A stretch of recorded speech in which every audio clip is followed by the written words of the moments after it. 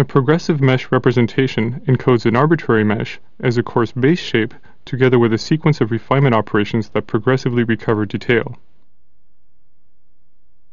This same representation can be used for view-dependent level of detail control.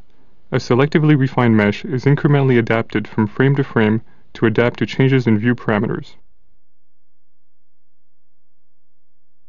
Even with this simple mesh, selective refinement offers speed-ups over brute force rendering, shown here. In this work, we extend the view-dependent progressive mesh framework and specialize it for rendering terrains. This video demonstrates some of the new contributions. We first demonstrate our scheme for generating geomorphs at runtime. By smoothly interpolating geometry, these geomorphs completely eliminate annoying popping artifacts. As shown in the top view on the right, refinement and coarsening transformations are geomorphed only if they overlap the view frustum. During forward motion, almost all geomorphs are refinements. The label VGR indicates the fraction of morphing vertices. Even though the mesh connectivity changes abruptly, the gradual motion of the vertices results in a smooth animation. Coarsening geomorphs, which occur during backward motion, are more challenging to implement, but are still effective, as shown here. This side-by-side comparison demonstrates the importance of temporal coherence. The two fly-throughs are almost identical, both have an error tolerance of 4 pixels, and both render the same number of faces.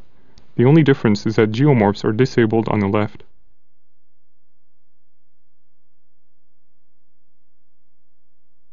The geomorph scheme also works on arbitrary meshes.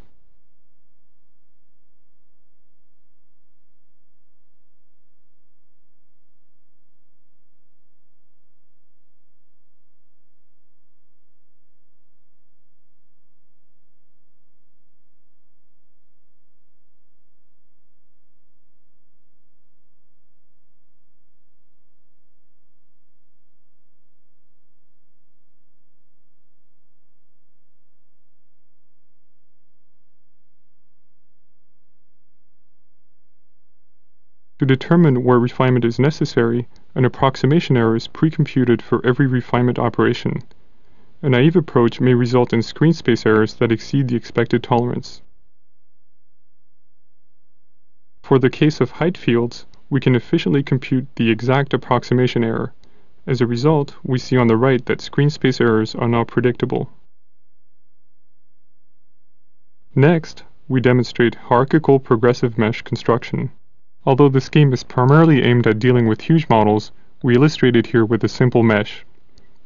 The original terrain mesh is partitioned into blocks. Within each block, we first pre-simplify the mesh without significant loss of accuracy. We then continue simplifying each block while recording the sequence of coarsening operations. Next, we stitch these blocks together to form 2x2 blocks and recursively apply the procedure.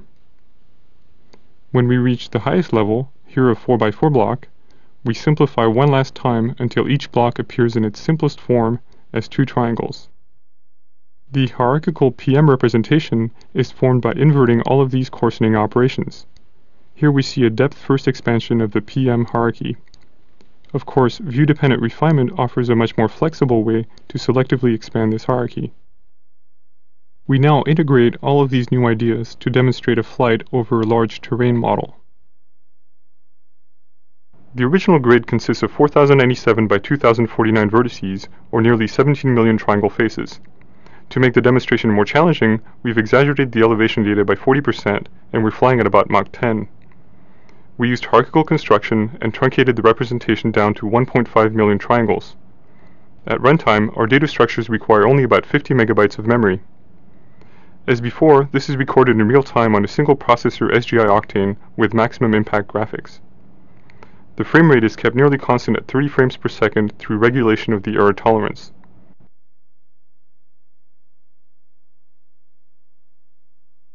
Note how the irregular mesh connectivities allow accurate approximations with low face counts.